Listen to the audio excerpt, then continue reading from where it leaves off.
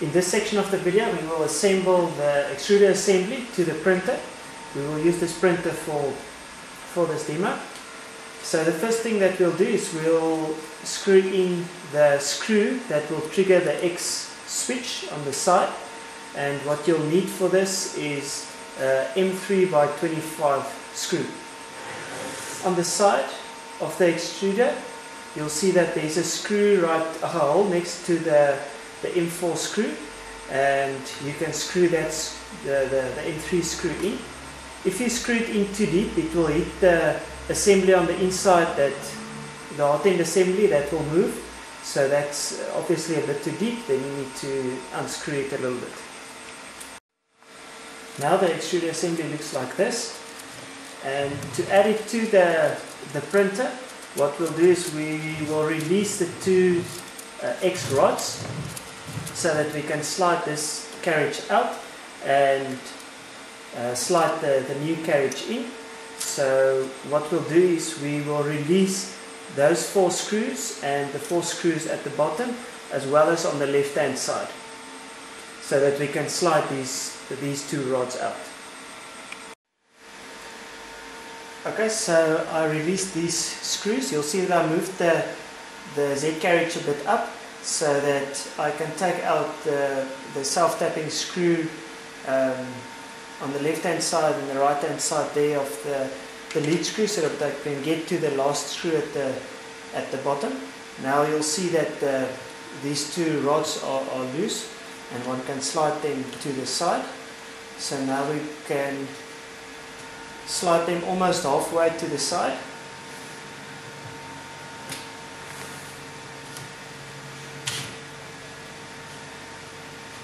Like that. And we can cut off the 2 cable ties holding the belt. So we'll use the same belt for the new extruder, but it will be a different length.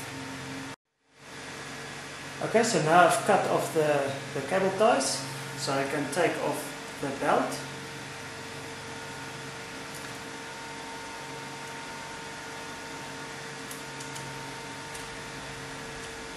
And then I'll slide the X carriage off and take the belt out.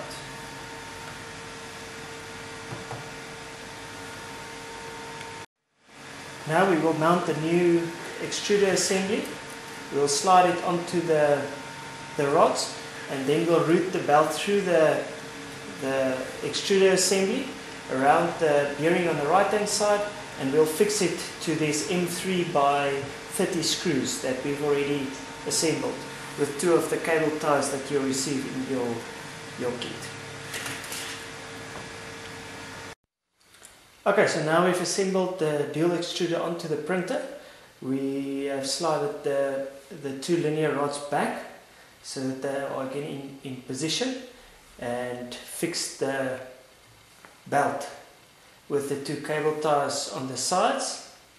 Once we fix the rods, we can tighten the belt again. So now you can see that the X carriage can move freely throughout the whole range of the X axis.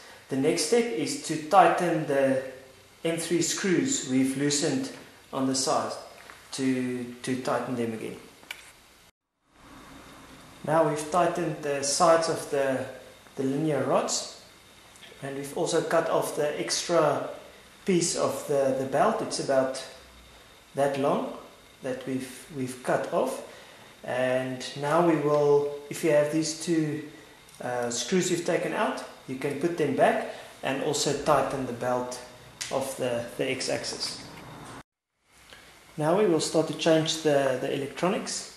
The first thing that we will do is we will remove the fan from the perspex component, because we're going to mount it differently. Then what you'll need for this step is the stepper motor driver. You can add the heatsink to the black component on the stepper motor driver, as the same as was done on the ones that are already mounted on the ramps board. You will need the fan extension module. It looks like that. And then you'll also need the 200mm 2-pin cable for this step.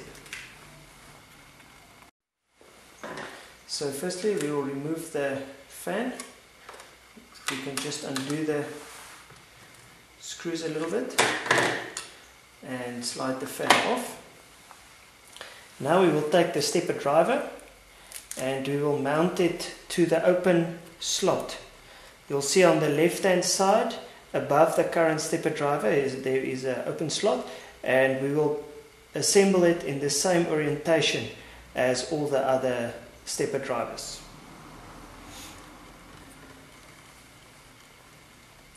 Make sure that the pins made correctly, that there's no pin that misses the connector at the bottom.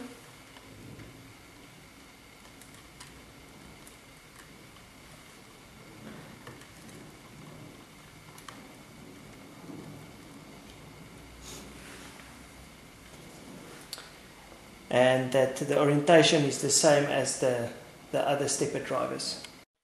So now that the stepper driver has been assembled, we can check that the heatsink of the stepper driver isn't touching any of the pins, that it can short it out. And there should be 3 jumpers below the stepper driver.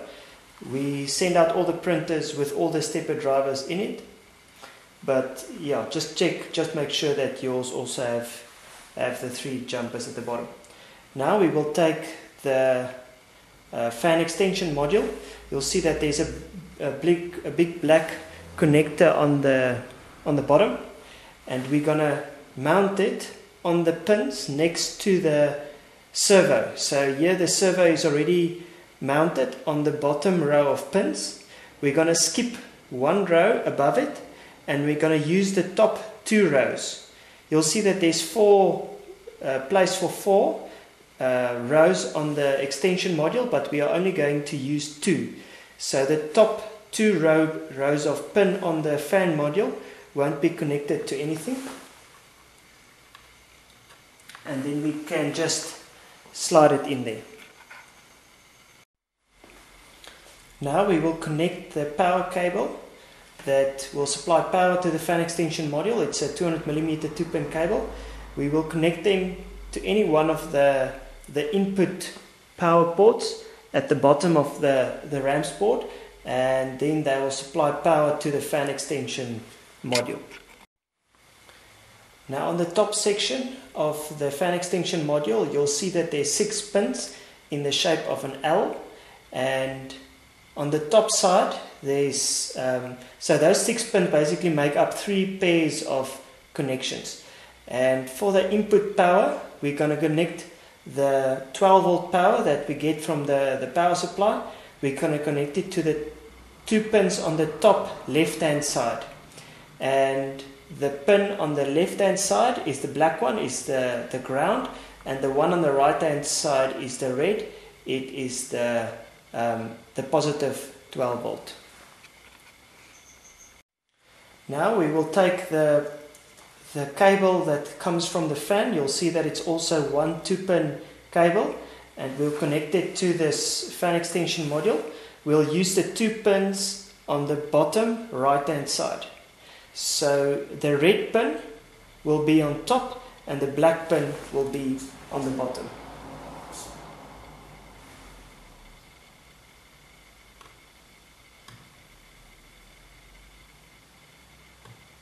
So this then provides power to the fans. This is now a close-up of the fan extension module. The connector here at the bottom is the servo connector with the red wire on the left hand side. Then this is the fan extension module, and we are only using the 2 bottom rows of pins of the black connector at the bottom. And then this cable is the 12 volt supply to the fan extension module with the positive 12 volt on the right hand side in the red cable, and on the bottom right hand side we have the connector that goes to the fan, and we have the red cable at the top. Now we will connect the connectors of the stepper motors to the stepper drivers. We will use the 2 stepper drivers on the left hand side.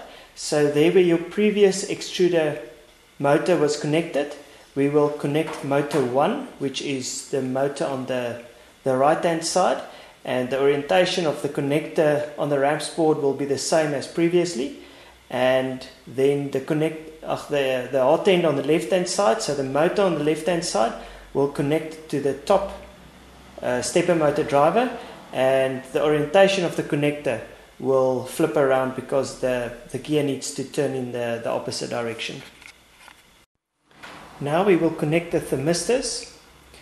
We will replace the current thermistor, so the bottom pair of pins is for extruder 1, so it's the thermistor of the hot end on the right hand side.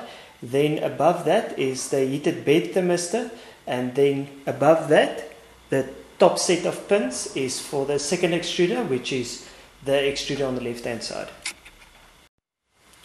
Now we have connected the new thermistors. If you have used your old auto bed leveling kit, remember to connect the Z switch and the servo to the ramps board in exactly the same way that they were connected. Now we will connect the two small 30mm fans, which is on the two hot ends. We'll connect both of them in conjunction with the green connector wires that comes from the power supply, so that whenever the printer is switched on, that they are running at full speed. And the red wire is for 12 volts and the black wire is for ground. Now we will connect the red wires that comes from the hot ends, which is the heater cartridges that heats the hot ends, and we'll connect it on the blue connectors here at the bottom of the ramps board to D9 and D10. D10 is for extruder 1, which is on the right hand side, and D9 is for extruder 2, which is on the left hand side of the extruder assembly. Now for the last bit, we will connect the fan back to its original position. What we'll need for that is the printed component that looks like this. So we'll mount the fan at an offset to make space for the fan extension module, and we'll use two of the M3 by 25 screws to mount it. We'll use the same nuts as previously, but we'll replace the screws with these longer screws. There you can see the fan mounted back to the printer, and the printed component moves the fan back so that there's space for the fan extension module.